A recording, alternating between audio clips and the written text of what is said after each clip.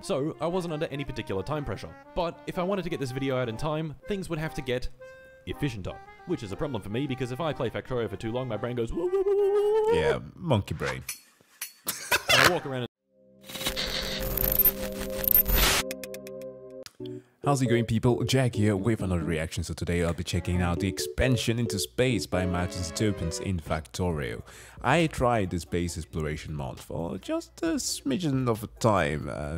It can only go so far because Factorio is crack and kids don't do crack but play Factorio in moderation. What I kind of like about it is that the multi-service logistic is kind of set aside just a little bit, or to put it simply, like there's a certain level of complexity that is reduced down, especially if you have the creator lab. I've dabbled only like a little bit on that, so hopefully we'll get an explanation on that here in the video.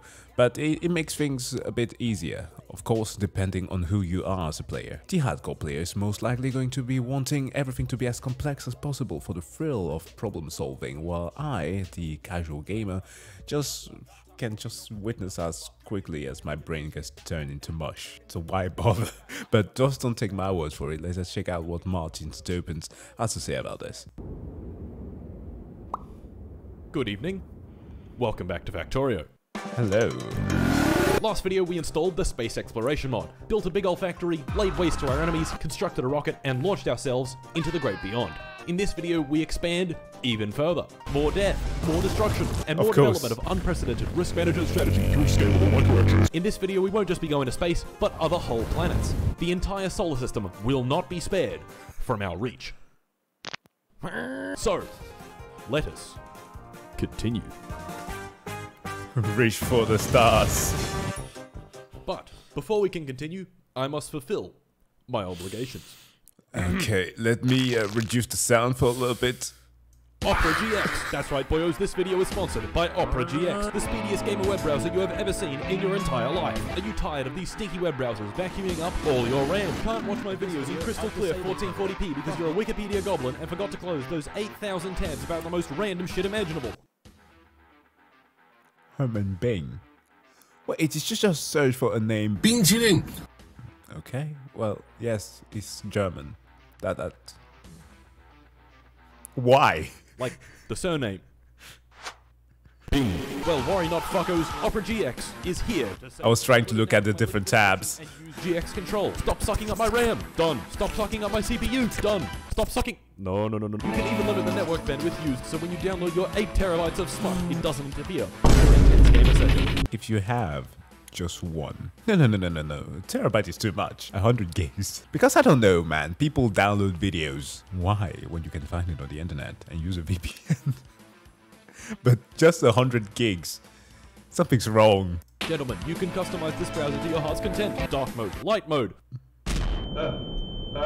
Force dark mode on every page so that this doesn't happen to you. And best of all, my very own wallpaper. Simply phenomenal. Fellas, we need to do something very important. Download Opera GX, click this button in the top right, use custom wallpaper, get more wallpapers, download my wallpaper, and rate it 5 stars. As Opera GX told me to do this. Badger did this, right? For my own vanity. We are currently at 23 ratings, but we need to have more. Jay Schlatt has 194, Russian Badger has 272, and PewDiePie has 748. And we can do better. What are you waiting for, fuckos? Each passing day, my ego must grow larger. Finally, if you download using my link, you get a small section from my past few uploads, so you will never miss a video ever again.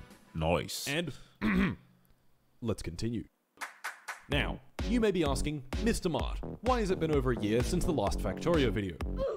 Well, I've been lazy, but I do have some excuses. For one, I mean, it takes forever to play this game. Ben and I in our infinite wisdom decided that this perfectly good, albeit a bit laggy factory wasn't good enough, and we just had to restart. So we switched up the mods a bunch and spent another 100 hours building a giant factory. Huge production facilities, a totally necessary and not pain in the ass 8-lane train network, and a room full of the most precious resource.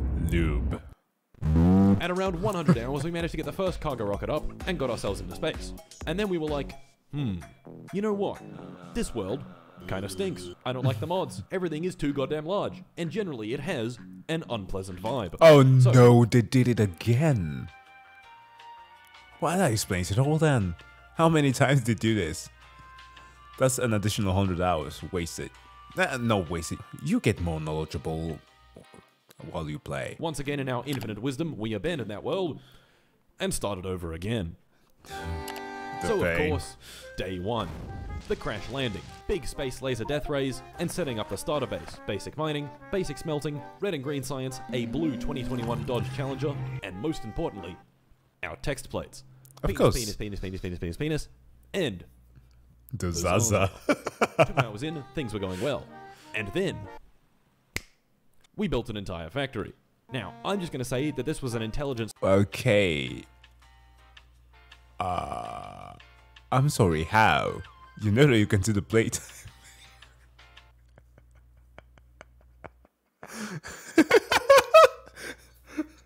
I'm sorry. Oh my god. How do you spend 40 hours in a day? Storytelling choice, and definitely not me for getting to record anything for over 40 hours. During those 40 hours, we built a whole factory. We constructed a runway for our brand new aircraft and covered it in poop. Tristan wrote a beautiful haiku. Okay. He developed a powerful addiction to cement, built some concrete production, I love that and then meme. was never heard from. Ever again. Oh my god, I love the wolf meme so much. Like, you can make one that's even more efficient. There are 2 wolves inside of you. One of them is addicted to cement, the other one is using belt balances. Your Factorio experience is going to be so much slower now. Again. These 40 hours of Factorioing were done before I went to America to make this video, so I wasn't under any particular time pressure. But if I wanted to get this video out in time, things would have to get efficienter, which is a problem for me because if I play Factorio for too long, my brain goes woo, woo, woo, woo, woo. Yeah, monkey brain. And I walk around in circles for hours at a time, doing nothing. And so, not wanting to dilly-dally any further, Ben and I set our sights on launching to God space. damn it. Day 2. Time to launch to space. Ben and I loaded...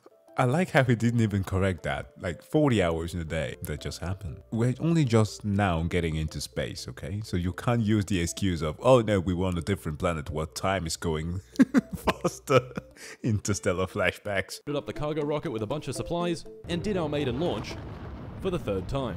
And... Boys. Space, baby! Up there to greet us was this asteroid covered in junk, and a bunch more useful stuff that we wouldn't be able to get for quite a while. So, after cleaning off the asteroid, we got to work on today's goal. Space science. Like all the other sciences, but space. While I was hard at work expanding our scientific capabilities, Ben busied himself with the construction of infrastructure. I don't know, I have a better idea, Mark.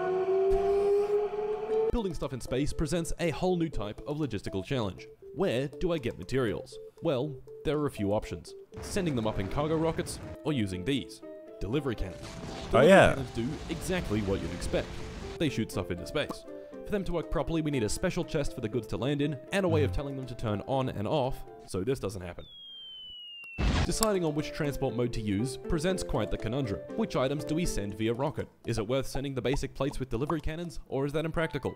Making things even more difficult was the fact that some items we got in space couldn't really be used up here, and had to be dealt with somehow. Hold on, can't you recycle fish? And also cosmic knowledge fish, for those of you who've ever watched the show. I genuinely think that the devs knew about this because you get an achievement for sending fish into space. Ben, however, while trying to reconstruct the fish tunnel from our second base, gentlemen, the fish tunnel, found the perfect solution to that particular problem. I don't know, scrap in here. Just fucking flinging it into space. So, after wiring everything together, building delivery cannon chests, making a transmitter and receiver, and setting up our little space science production, before we knew it, space science was done. Bada bing, bada boom! Hey, look at that! This process takes a fair bit of energy, so using our combined 3.5 brain cells, we did this. It's really fucking impossible to walk. We are intelligent Factorio engineers. Back down on Norvis, we had a few issues. For one, a coronal mass ejection. Our umbrella defense took all the power from the factory, causing a giant blackout, but none of our base was damaged. But they were so and lucky. beams even barbecued some biters. So thumbs up from me. Secondly, our flimsy walls were being eaten yet again.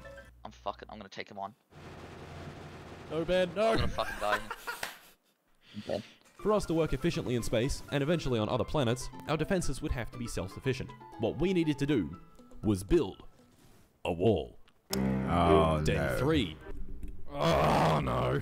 Time to build a wall. If you cast your mind back to the previous video, we got away with minimal wall building because you could just build an impervious moat with everyone's favorite item. Didn't completely work. Of course, our peaceful moat building eventually turned into this.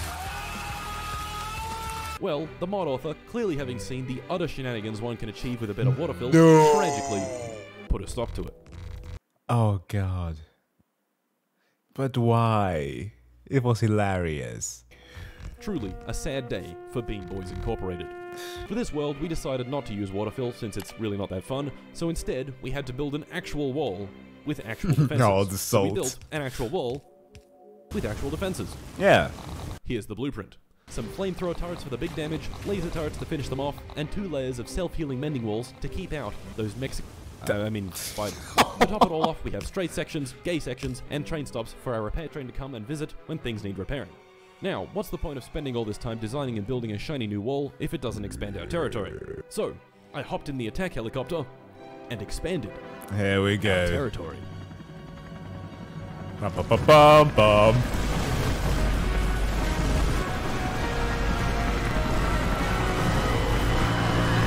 Oh, it's just like Vietnam. This is where our most powerful mod Fuck. came into effect. And no, I'm not talking about the helicopter. I'm talking about the replacement of explosion sounds with vine Fine boom. boom. Once it was all said and done, thousands of biters had been laid off, evicted, and burnt to death, and our territory had been greatly expanded. Now, of course, let's build that wall. During construction, I had what some might refer to as a silly clown moment. To help Oh. speed things up, I'd been making good use of the jetpack, but the jetpack takes fuel, and I here- ran out. Of course. Rough. Walking all the way back was gonna take me ages, so gonna instead get of eaten, using eh? my shit-ass legs, I handcrafted a Dodge Challenger in about half a second, and drove it back to base.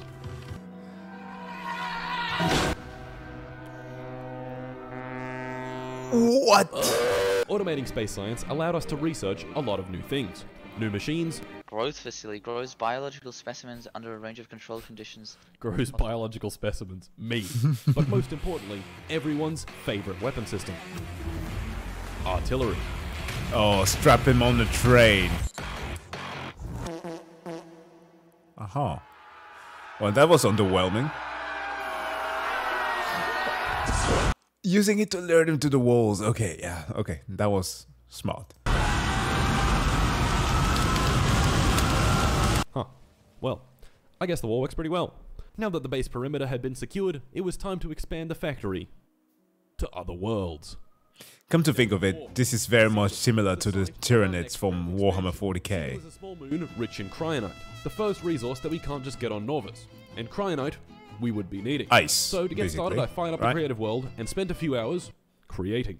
With other Cryonite presents minerals. a bunch of new challenges. First of all, it's not practical to put the processing plant on Norvus because cryonite ore only stacks at 20, which kinda makes moving it around a bit of a gigantic pain in the ass. But With sand. cryonite rods stack to 200, and each cryonite rod takes 10 cryonite ore, so that's 100 times better.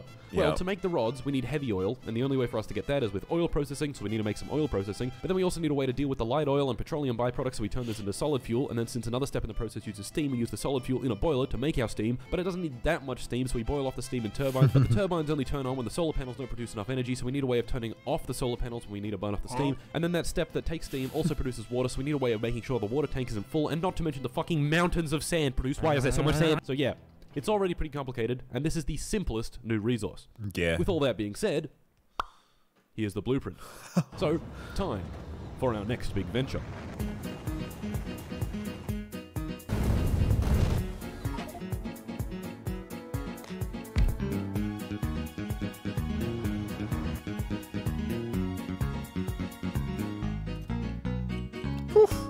Before leaving, I had written out a comprehensive, exhaustive list of everything we would need. Except, of course, cliff explosives, substations, construction box, and logistics bots. Sorry, what did you write there? Do not forget the perks. Perks needed. Everything we would need. Except, of course, cliff explosives, substations, construction box, and logistics bots. I forgot. I built a big solar field to power the base, sent it on the rocket with all the stuff I forgot, and then sat back and let our good old botters do all the hard work. After an hour, the facility was done, and we had made our first cryonite rods. Wow. Yes! To take them back to Norvus, I built another rocket, another landing pad, and flew myself back home. And there we go, boys. Cryonite was now available. The first thing Cryonite we for needed it days. for was making utility science. So I hooked it up to a delivery cannon, went back into space, stuck down a bunch more machines, and before I knew it, utility science was done. Yes! Finally, we could research logistics system, and the factory could grow even larger. Day 5. Time for the factory to grow even larger. Using our new logistics chest, we began reconstruction of our space base to use a bus design. And tragically, in the process of building our new bus, this happened. Oh, okay, at least it didn't get hit. Oh no. Funnily enough, this train had not been touched for over 20 hours and was still spinning.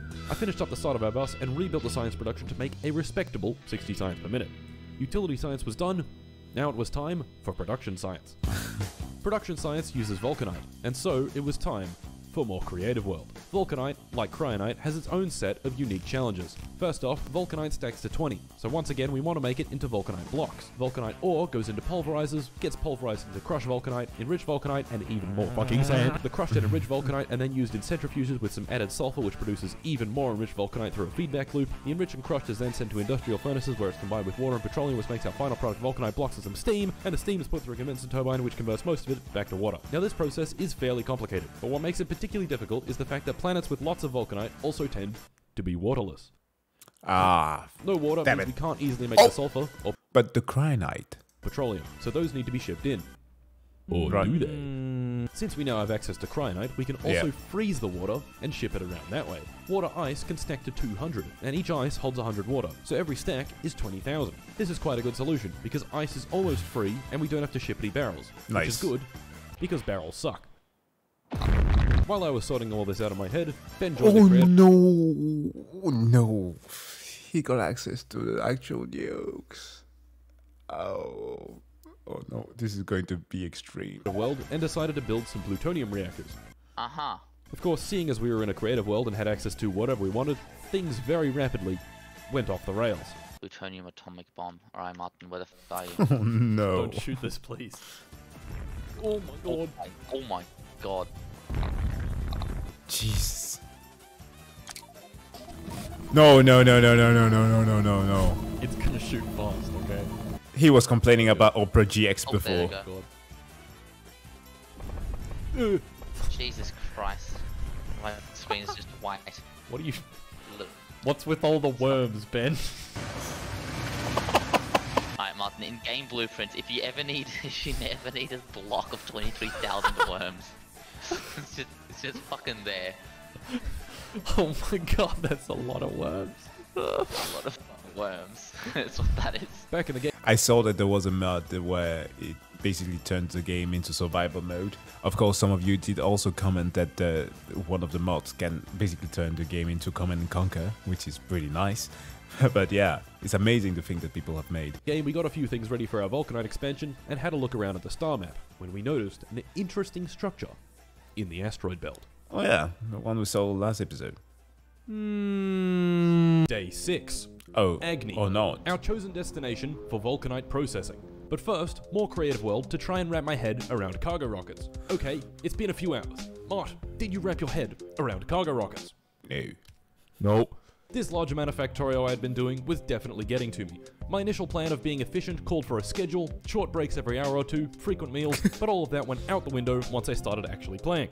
Yeah, sure, I could eat right now, but I'm almost done with my new smelter setup, and I think I know which is more important. The food can wait. This game really is crack. Yep, I exactly. Suddenly you're suffering from malnutrition and you wonder why. still had a job to do, and today it was to go to Agni and get some goddamn Vulcanite. I loaded up a rocket, this time remembering to bring the stuff I forgot last time, and flew over to our next big venture. Even more space machines, and what do you know? Production science was automated. Oh my god. It only took 82 hours. Production science let us unlock a bunch of cool stuff. Better inserter configurations, beacons, bigger bot cargo capacity, Covrix enrichment, and best of all, incendiary artillery shells. These are like normal artillery shells, but spicier. And with that, I quit Factorio and went out with my friends to a nightclub. Oh no. You know, for efficiency. Day 7. After a Yeah. rather solid night out, Playing leaving with a behind when the hangover. lights came on at 4 AM and getting home at 5, I went to bed, got nowhere near enough sleep, and hopped back on Factorio. However, as you can probably imagine, the powerful hangover I was battling with left me playing Factorio like a complete brick. So, I wasn't going to do anything complicated, just some simple upgrades. Productivity module 3s, some Covarex processing, concrete production to fuel my incredible cement addiction, some upgrades for the science setups, and finally, designing and building a nuclear reactor that takes no inspiration whatsoever from this one by Zisto. Nope, none. They just happen to be quite similar, for Eerily similar. no particular reason. I completed the day with some copper smelting expansion. Hey girl, are you a construction worker? Because you are building. That's just factually correct. It just makes sense though. And right before I went to bed, I found this wonderful hidden text plate. News. Day 8. Our resources are running low, and that space we claimed on day 3, well, I think it could be larger. Right now we need more copper, and while there's a little bit within our walls, there is much, much more just a little outside of them. I think you see where this is going. It was time to expand our territory once again. I laid out a plan for a new wall, trying to use as much water as possible. But what's the point spending all this effort clearing out new territory if our wall is outdated and shit? So I hopped back into the creative world and built Wall version 2. For our new wall, I would be using some of our new upgrades. Each wall segment would have an artillery turret loaded with incendiary shells, but the main difference is in the train stops. The old system was dumb, but the new system is less dumb. This totally, fully necessary big blob of combinators reads the contents of these chests and calls the train when supplies run low. The main advantage of the new system is that once the station is built, the train will automatically come by, unload materials and construction bots, and the bots will build the rest of it for me. The flamethrowers also now use napalm, since why not? Anyway, for us to actually build these walls, we would need to clear out a lot of biters. Okay, so the Vietnam comparison wasn't too wrong. And got to work on our next grand expansion. Use the cyberpunk music.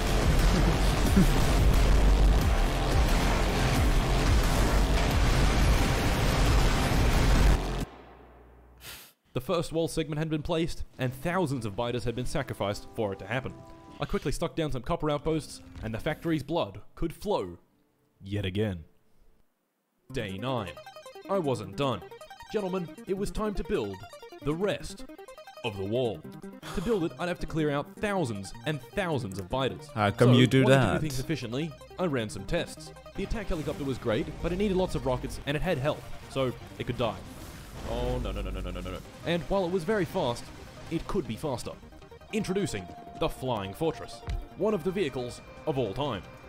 But don't those have like a genuine problem of the altitude? More health and faster speed. Surely this would be better Maybe than the helicopter. Nope. The Flying Fortress is an airplane, and airplanes have this little quirk where if you go below a certain speed, they go, I don't want to fly anymore, and they land. So okay, while delivering never high mind. explosive rockets from the safety of my plane, I flew too slow, the plane landed itself, and I got mauled to death by an angry mob. No. Next up was our new Give them equal pay. artillery, which proved to be much more effective. Using manual targeting, I could clear entire giant nests in a few seconds. Even better, I could use the helicopter to get to an island, stick down the turrets, and rain death behind an impervious barrier of water. This was great, but it could be even better. Especially since the water field cannot longer kill them. Better atomic bombs. Our arsenal was perfected, the blueprints were ready, and Operation Poopshit was a go. And it launches now.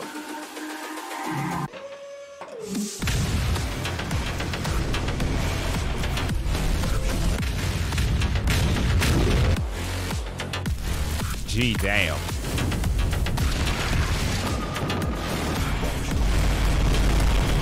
I like how it accelerates the first station as well.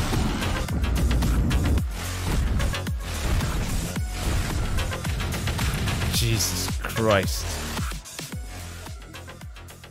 Oh, Ben, I found the resonant frequency of my room.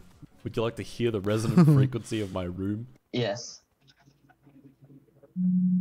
And would you look at that? The biters are all dead, and the wall is all built. Holy shit, I think that's it. In total, it took me about 13 hours of pure killing, paving, and building to get here. But it was definitely worth it. Because safety and security had finally, for real this time, been achieved. Day 10. With our borders more secure than ever, it was time to continue on our galactic conquest. Ben and I, again seeing that spaceship in the asteroid belt, decided to hop in a rocket and go get it. 900 days. here it is, man.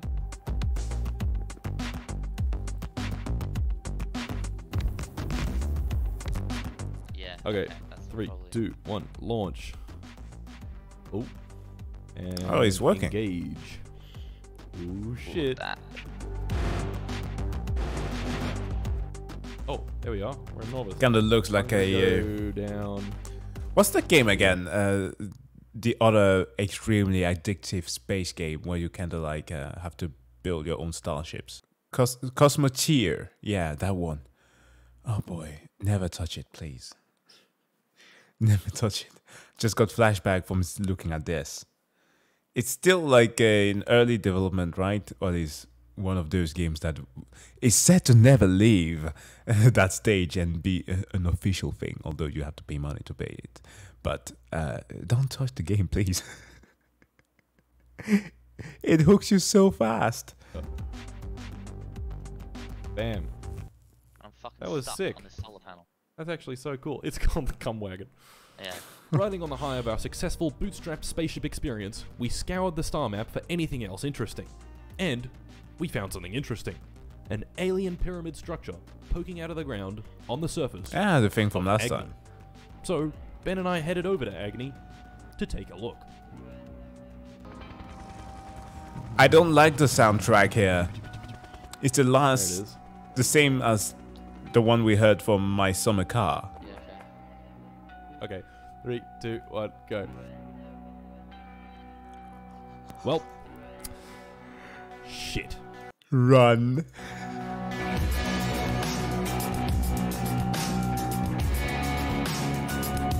You done goofed.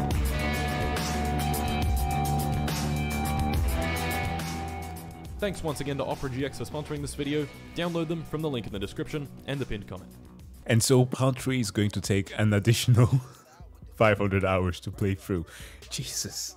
The dedication for this is commendable, to say the least. But guys, thank you so much for checking out this video. Please do go and subscribe to Martincipants if you aren't already. But at least go and like this video on his channel. And yeah, if you like this one, of course, as always, give the video a like and subscribe if you want to see some more reactions.